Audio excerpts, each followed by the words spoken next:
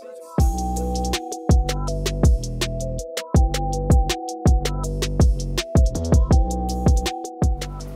guys, it's Kelsey here. So today I'm going to be doing a quick video with you guys sharing my favorite sunscreens, because I know summertime is pretty much almost here because it's hot as hell outside and you should be wearing your sunscreen year round, because to me the sun seems to be a lot stronger during the summer, but you still should be wearing your sunscreen the entire year.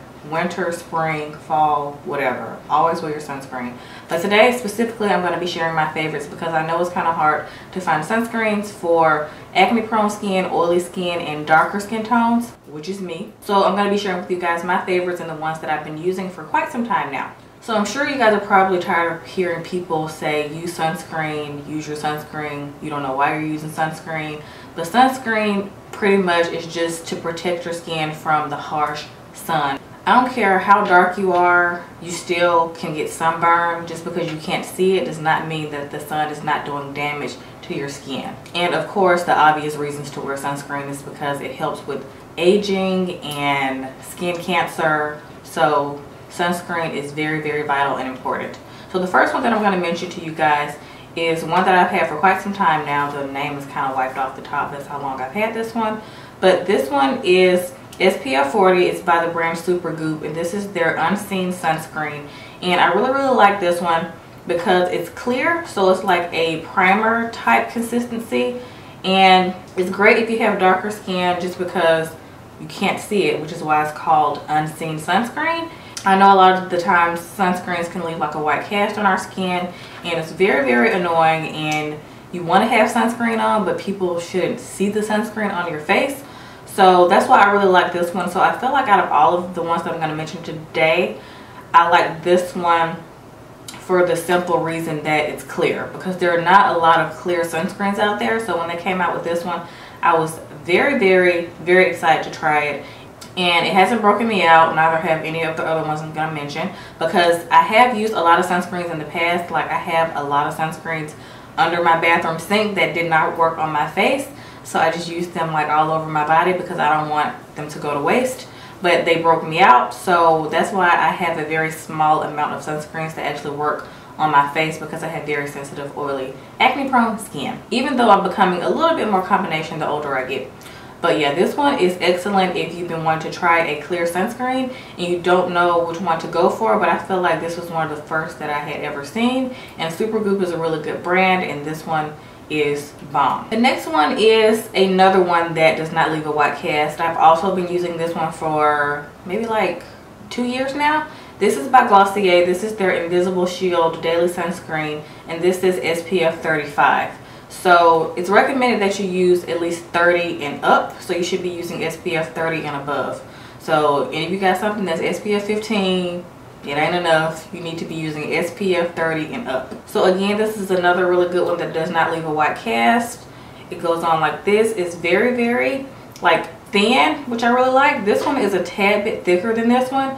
So if you get oily super duper fast, then this is going to be the one you want to go for. Because I notice when I wear this one, I get oily like later on in the day. I don't get oily as fast, because I'm not gonna lie, more than half of any sunscreen that I've ever used, I still get like pretty oily. Like, it's just inevitable. I don't care if it says matte, whatever. Because this one, the Supergoop one, they have the matte one, and I didn't like how it looked on my face. I looked ashy, and I still got oily from it. So it was kind of like, okay, that was a waste. So I just stick with their clear one. But this Glossier one is so lightweight. It's kind of watery in a sense. And you don't need a whole lot of it either, because it spreads really nicely over your face. So I really like this one for the simple fact that it doesn't leave me as greasy as most sunscreens. So again, if you're on the extra oily side, then you're gonna love this one. Okay, so the next one that I'm gonna mention is a newer favorite of mine. I've been using this one for the past like 3.5 months, 3 to 4 months. And this is by EltaMD Skincare. This is their UV Clear SPF 46. So this is a higher SPF, which is also really good. But I like this one specifically because it says it's for skin types prone to acne, rosacea, and hyperpigmentation. And I don't get rosacea or anything, but I am prone to acne as well as hyperpigmentation.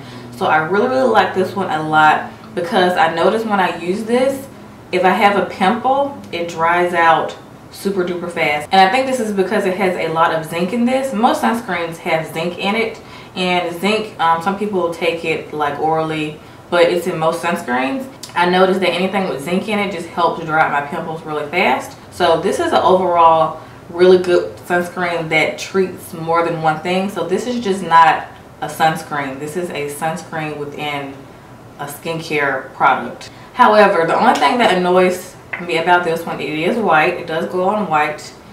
And if you apply too much of this, it will leave a white cast. So you don't want to apply too much of this because, like I said, it will leave a white cast. And if you have a lot of hair on your face, like peach fuzz, because I have peach fuzz like in this area, it will roll up into like little white balls. So that's kind of annoying. Other than that, it's still a really good sunscreen. So to avoid the white cast and it rolling up into the little white balls, with this one I'll just put some in the palm of my hand and I'll rub my hands together once. You don't want to do like this because then it's going to be all gone. I just rub my hands once and then I just pat it into my skin, and after I just keep pressing and pressing, then it just goes into my skin. So that's a tip for you guys if you're using a sunscreen that you really like but it leaves a white cast or it rolls up into those little annoying white balls.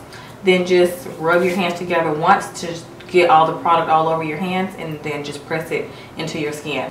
Okay, so my next sunscreen that I'm going to mention, I don't have it with me here right now just because I used all of mine and I have to pick up another one from Sephora. I don't know why I didn't got one. I could have got one during the sale. Just too much stuff to think about. But the one that I'm going to mention is the Murad one. I'm pretty sure I've mentioned it to you guys on my Instagram story like a year ago.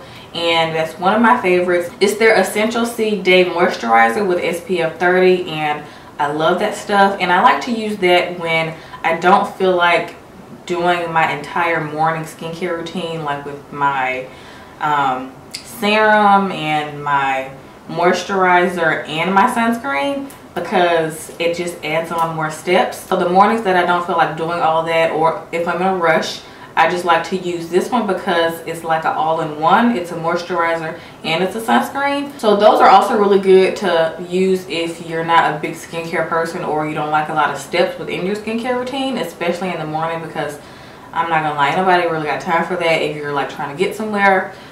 So if you can find a good sunscreen that doubles as a moisturizer, then I highly recommend this one. And especially if you have hyperpigmentation, because this one has vitamin C in it, and it's a moisturizer and it's a sunscreen, which is what I use in the morning anyway. So right now I am currently using a vitamin C serum, a moisturizer, and a sunscreen. I'm currently using this one. I like to use these in rotation. So like every 2 to 3 months I'll just change my sunscreen, just because I have more than one that I like, and it's just good to, you know, change up your product sometimes. But the only thing about this Murad one, it is the lowest SPF that I use, so it is SPF 30. But like I said, that is the minimum that you want to be using, SPF 30. So it's still a really good sunscreen as well as a moisturizer, and it does not leave me super duper oily.